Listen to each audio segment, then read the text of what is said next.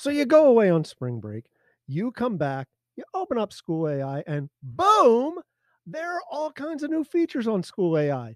Look at this, a space for any standard. Right now, we're talking about the Common Core standards, but you can see more standards are coming soon. To use this, just pick a grade level.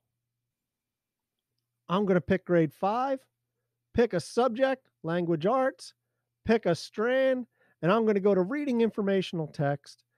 And here are all the strands for reading informational text. I'm going to pick quoting accurately from a text. And I have 4 spaces that go along with that standard. Amazing. We go back to the Discover tab again, scroll down a little bit, and look at this.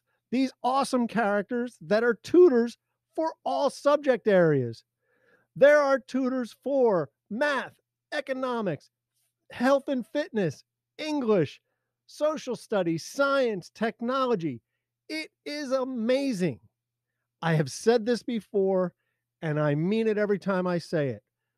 Don't walk, run to your computer, jump on School AI. It is going to benefit your students more than you can possibly imagine. If you want to learn more about School AI, go to teachernerds.com and listen to this, the latest episode of the Teacher Nerds podcast, featuring who else but School AI.